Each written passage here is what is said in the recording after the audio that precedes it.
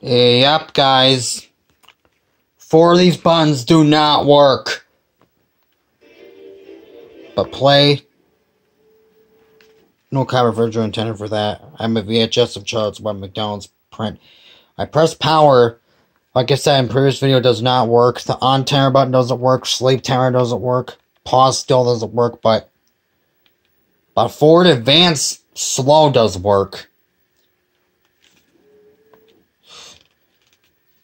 I did take out the one screw, but so far I can't get this open to try to clean the motherboard. But at least the rest of them work. But like 4 of them got killed from when the previous batteries in this remote by the previous owner got corroded and they didn't take them out. God knows how long it's been, but yeah, it sucks when you get stuff off of the internet because the people are just rude and careless about their items sometimes. It happens in life.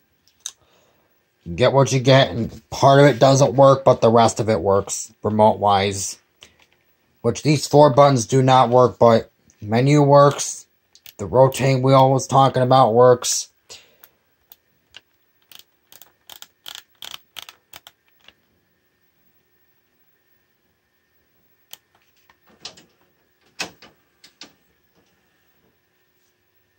But yeah. This does not have an eject button, it just has record/time on it. Has a record button on it, but you can just press the record button to eject tapes that honestly just look like this. I don't have a record tab or a piece of scotch tape over it, otherwise you will record what is on the tape.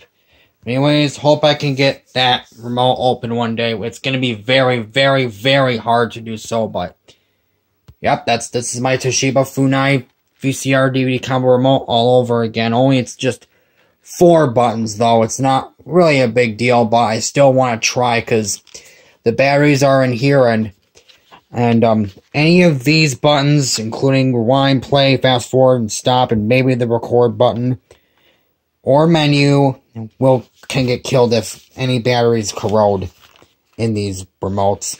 So I'll see you guys in the next video. Take care. Bye.